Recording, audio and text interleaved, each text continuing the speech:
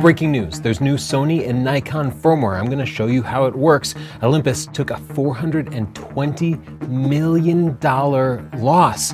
There's new Olympus and Pentax cameras, and one of them is truly shocking to see. But first, a word from our sponsor, Squarespace.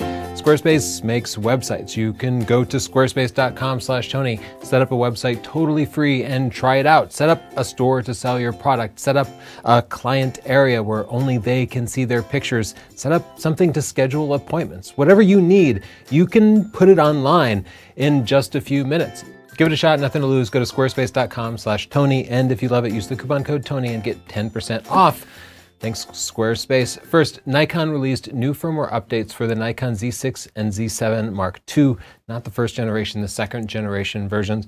They added some new video capabilities to the Z6 Mark II, and perhaps more importantly, they improved the human eye autofocus on both of those cameras.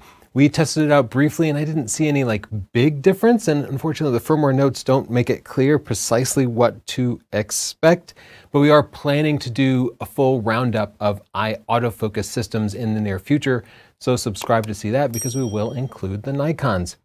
Sony also issued a firmware update for the A7S Mark III. This is their video-centric full-frame camera, and it's what we use to film everything that's not in the studio. So this is filmed on a Canon RP, but when we're out vlogging, we're filming with the A7S III, and I'm actually excited about this firmware update because it adds the S-Cinetone profile, which provides just a little bit better skin tones. And a lot of real filmmakers swear by this particular profile for proper films. But unlike so many log formats that require heavy grading, you can use this straight out of the camera, so that makes it really appealing for somebody like me who has a really quick workflow. I got to film, edit, and publish often in just a few hours. So I'm going to be trying that out, but let's also try it out right now.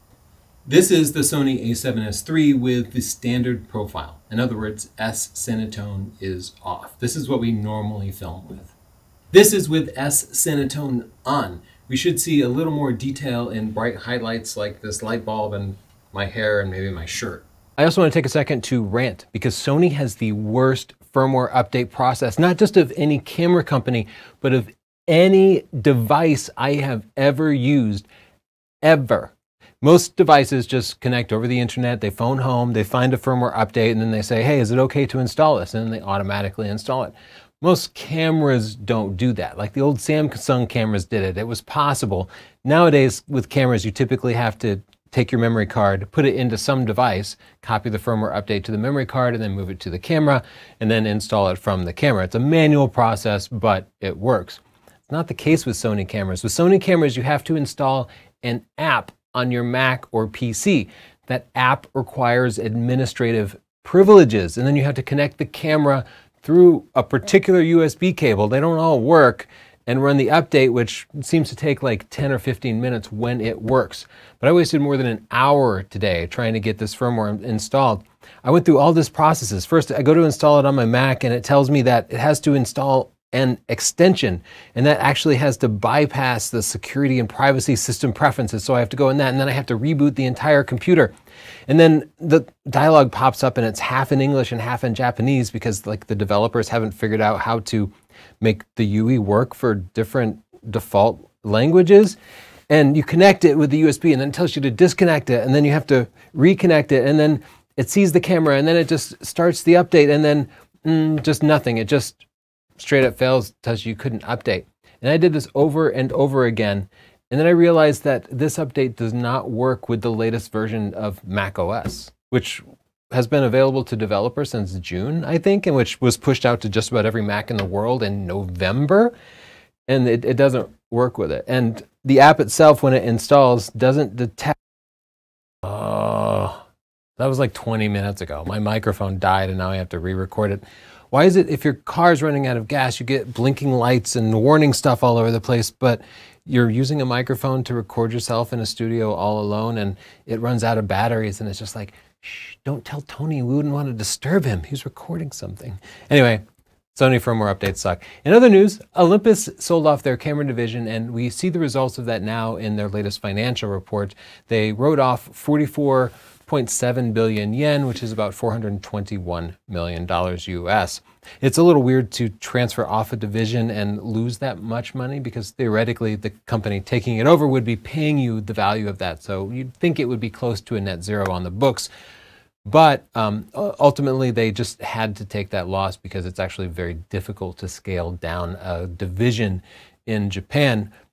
That transfer allows JIP to simply not pick up a lot of employees, which is sort of the easiest way to do mass layoffs in Japan. Olympus stock is up 16% over the year, and I thought that was good, but then I looked overall at the stock indexes, and the Dow is up 16% and NASDAQ is up 47%. So it doesn't seem like cutting that division really moved the needle one way or the other. The good news is that JIP has repeatedly committed to the Micro Four Thirds platform that specifically talked about the new Pro 150-400 f4.5 lens, which seems to be really high in demand by existing Micro Four Thirds users. Unfortunately, it's not shipping in the quantities that people hoped. The company says that they are currently limited by their manufacturing ability. So as part of that transfer, they didn't take over all of Olympus's manufacturing facilities or staff. And particularly with this new high-end camera, they're sort of limited by the number of the complex optical elements that they can make. And thus they're churning them out as fast as they can, but they don't have any plans to ramp up production. They're at max capacity, and that's the rate they're going to produce them. They will eventually catch up with demand, they say. So place your orders, and when it ships, it will ship. It's worth noting that this was actually announced in January 2019. A lot of people have been clamoring for this for more than 2 years, so I understand people feeling a little impatient about it. Other good Olympus news is that JIP says that they are planning a new Olympus flagship camera. So maybe it's a new version of their flagship EM1. I thought to myself, what could possibly be new about it? And in their statement, translated from Japanese, they say that they plan to improve the autofocus and offer new and more and better artificial intelligence, basically how it's selecting which subject to focus on. It has kind of a novel system where you could pick from like people or birds or trains even. So maybe they'll expand that to a few more subjects. I also think it's possible that they might offer a higher megapixel version of the camera. Sony, for a couple of years now, has had available a digital camera sensor, Micro Four Thirds sized at 47 megapixels. It would make about a 41 megapixel image in cropped 4:3 mode. This is the aspect ratio that Micro Four Thirds uses. This sensor is actually capable of 8K video. So people saw this and were like, okay, this is what's going into the Panasonic GH6 and maybe the new Olympus EM1. And it's been a while now and we're still kind of waiting for it, but I still expect some Micro Four Thirds camera to use this and really take advantage of like those pro optics and the lens that we were just talking about, because right now they're all limited in like 20 to 24 megapixels of resolution max, and that's not keeping up with the latest high megapixel full frame cameras. Now, a warning to our more sensitive viewers: the images you're about to see will be disturbing to many, so it might be best to click away. This is the new Pentax camera. As if Pentax users have not suffered enough, Pentax is launching a limited version of this camera.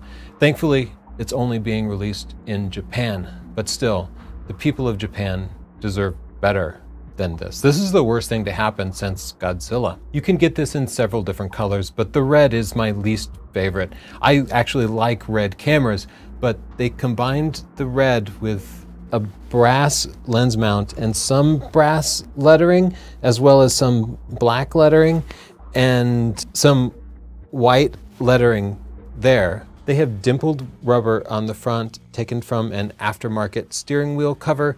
Every texture of rubber and plastic that you can imagine has been included. The strap mounts and the hot shoe are silver, however, because the color scheme was apparently not complex enough. To finish it off, they found a 2001 Lexus from a junkyard and took out the dark polished wood to put that piece in the handle. While most cameras make some effort to conceal their screws, Pentax has just stuck the screws directly on the outside like a Jeep Wrangler. They, for some reason, painted this panel red, but this panel black. And all of the screws are black, even when they're attached to the red panels. This is a travesty of design. And the one thing that consoles me is I know that my home country of the United States would never make anything quite so ugly. Oh God, it's happening here too. What is happening? When did we stop caring about aesthetics? Well, if you do care about design, but maybe you don't have a hand for creating it yourself, try out Squarespace. They make websites that are designed by professional designers.